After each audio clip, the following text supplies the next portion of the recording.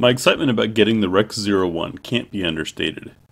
As we showed in the unboxing, Arex looks to have provided a very well-made and feature-rich product at a price that beats the competition for those wanting a single-action, double-action, duty-sized gun.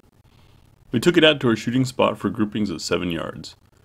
Erika had the honors of first shots.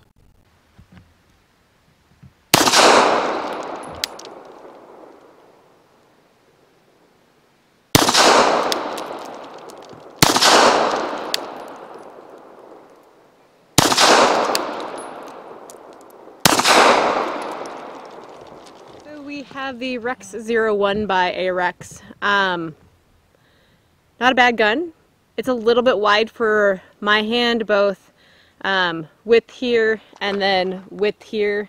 Makes things a little bit difficult to get to.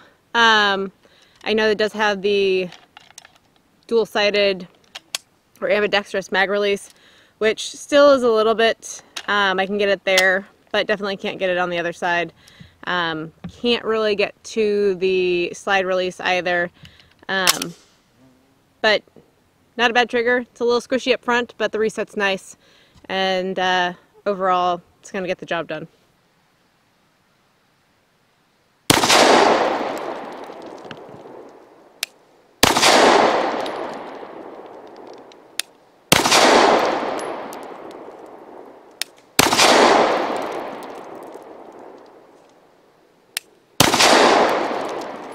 Alright, the Arex rexZero 1 is a broad gun. Some might even call it fat.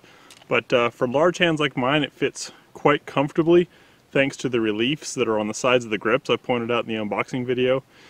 The trigger does have a little bit of initial squish, as Erika pointed out, but the reset is nice and clear. You can see the firearm is clear.